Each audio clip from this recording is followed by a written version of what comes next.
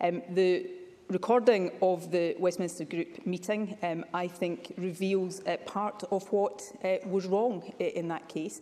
Indeed, some of the individuals who were recorded at that meeting have already said this themselves. It demonstrated, and I wasn't at the meeting, so whether this is an accurate overall reflection of the discussion, I can't comment on. But what I have heard suggests that more concern was shown for the perpetrator of this behaviour than was shown for the victim of it. I think that is utterly unacceptable, and that is something I will be very clear about.